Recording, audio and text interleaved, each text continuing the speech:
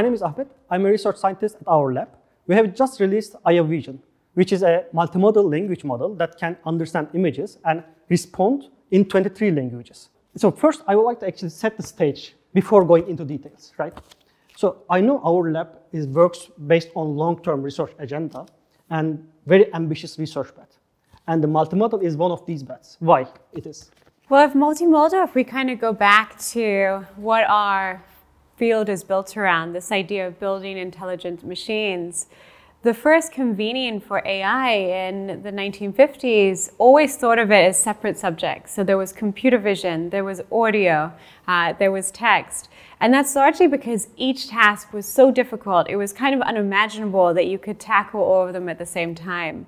This moment is very profound because, as you're describing, we now have this moment where the amount of compute power and the ability to model general representations means we can finally address these together. But it matters because our own intelligence is so multimodal. So that's what makes AI Vision, but also this era of AI, really special and profound for our ability to model the world as it is and not a fractured kind of partial vision of the world. How different it is from building a text-only language model to multimodal language model? It was harder than I anticipated, to be honest. But with multimodal, what happens is because like images and videos, if you move to other modalities, they are so heavy in terms of processing that you really need to write like very good systems to kind of train and infer these.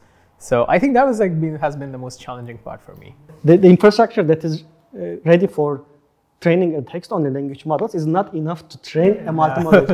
Is that correct? Yeah, not even remotely. I see. Yeah. Why multilinguality is such an important and such also challenging kind of research direction? We're covering 23 languages, which is half the world's population. And this already is incredibly technically challenging because a few components. One is the sheer cursive multilinguality. So when we add languages, we typically have to do bigger is better scaling, which, to Sara's point of the infrastructure required and just the dimensionality of what we're processing as data, this adds a lot of complexity. But the second is images, more than anything else, differ around the world. For me, this is actually core to machine learning. And I think, Ahmet, you and I have talked about this a lot, but this is core to how do you adapt large models to new distributions? And how do you make sure that we do this in a way that's efficient, that's performant, and that we are representing the worlds that we serve when we share these models? This is such a nice also research battlefield because so I do like you called it battlefield. Because I mean there are more than one objective that we need to reach, right? So now we have 3 different objectives that we want to combine.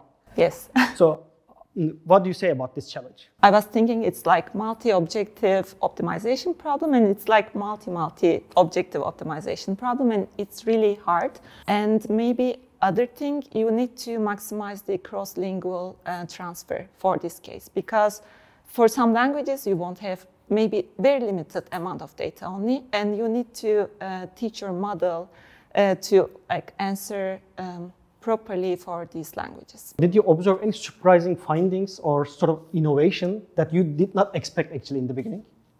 I think the most surprising part for me was from using our approach. Getting a decent model was surprisingly easy. Getting a very good model was surprisingly hard. So how do you actually bridge that gap from going from like a decent model to a very good model, which actually makes the real impact in like when people use it and it actually gives them the delight that they're looking for. We experimented with a bunch of ideas. We tried adding a lot of text data to kind of preserve the distribution, and we always saw a degradation. And then Ahmet and I, we were discussing one fine day, like, what if we try to merge models trained on different modalities? It was kind of a wild idea, but it worked. So, and then we kind of ran with it and kind of ran experiments with it to kind of improve it even further. So that was a very fun moment in like the research journey for AI Vision, I would say. That was also very surprising for me. Sorry, like also how we test it out. Okay, we had this half day that we can spare for some implementation. Okay, let's test it out. Yeah, just brilliant. It's interesting. I think there's another aspect to this which was really hard with this project, which was what is our North Star? Because there's a lot of academic benchmarks for multimodal, but multimodal is actually, there's not as much work on how do we actually measure where we want to go. And so Oliver spent a huge amount of time preparing an evaluation set, which we're releasing along with Vision, and I think this is worth talking about because it's measuring more open-ended problems. Yeah, well, most of the academic benchmark measures the accuracy, but when people use a model, people don't care about, not say don't care about accuracy, they more care about the response they got. They want to they want the model to really understand their questions and give more like a fluent, human preferred natural response. So we built a win rate benchmark to evaluate our model if the model is like really giving response that's is better and preferred by humans. Mm-hmm. Yeah. Maybe Beyza, I can. Okay. What is your aha moment? Okay. I can add mine. Yeah, after creating this benchmark with Oliver, we were almost checking all the answers in also our languages, not only in English, but Oliver was checking in Chinese, I was checking in Turkish. And I was so shocked that the answers are so good. So I couldn't believe, because we are generally used to use models and which is good in English, right? So it's not so surprising. A model can perform really well in English. But when it performs really well in your language, which is just used in your own country, it's really both, I mean, you really feel proud at that moment and you get happy that what you worked on and what you achieved.